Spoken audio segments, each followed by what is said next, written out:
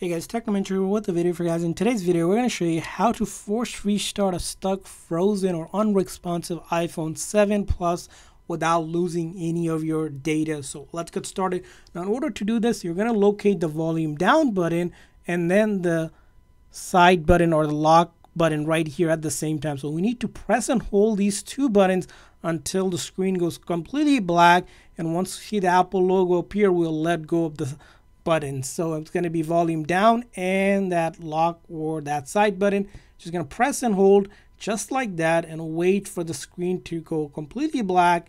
And once you see the Apple logo appear, we will let go of those buttons just like that, and it's going to basically shut down the phone software and then reload the code. So if it's a software related issue or any hardware related issue causing the phone to be frozen, stuck, unresponsive, it will fix it for you.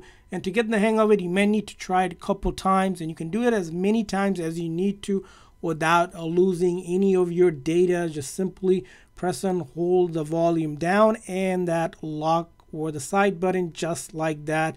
As you can see here, I'm doing it again, and this is Apple's #1 troubleshooting step when it comes to fixing any iPhone software or hardware related issue.